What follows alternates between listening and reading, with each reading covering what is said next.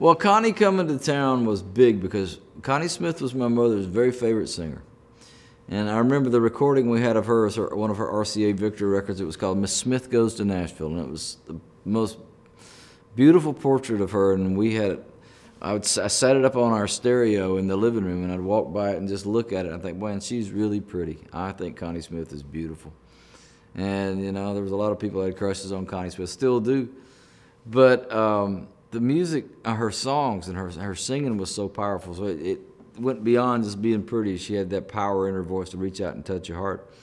So when we finally got to see her, or the day, we counted the days, me and my sister, till Connie came to town. So I thought that morning of the show, the concert, it was a Saturday morning, she was going to be playing on a football field out at Choctaw Central High School. And I asked my mother to take me and buy me a yellow shirt so Connie Smith would notice me. And she took me to Seward's department store in Philadelphia and got me a shirt. So after the show, I remember me and my sister got our picture made with her. I got her autograph, and that was about it. I don't know what I thought would happen. I talked to her musicians. They gave me, you know, their charts and guitar picks, whatever, you know. And on the way out of the football field, I said, "Mama, let me borrow your camera." So I went over and saw Connie sitting in a car.